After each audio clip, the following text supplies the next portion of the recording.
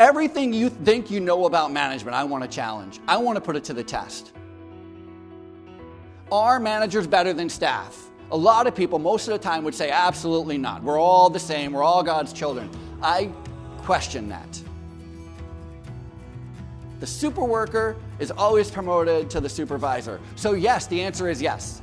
Managers are always better than staff. He's one of us in the sense that he has worked in the field, and that comes across to everyone here. It's not like he's not done it and he's just wrote the book. He's actually been there managing, and I think that's probably the big thing when you watch him. In 20 years of this side of the coin of nursing home management, I'm a CFO, this speaker's context was the best I've heard in over 20 years. We have 5 rules of managers. Managers are not allowed to walk by trash. They're not allowed to pick it up.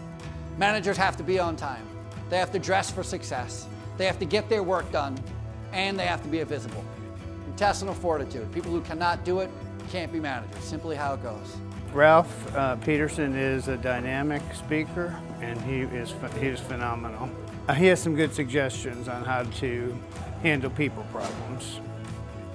But his demeanor of just being funny and getting it across, it was a 3-hour workshop, but it didn't feel like 3 hours. I spend every dime I make on managers. They are the most valuable to me. I could have the best staff get ruined by a disgruntled, disengaged manager. And I can have the worst staff be inspired by the most engaged manager.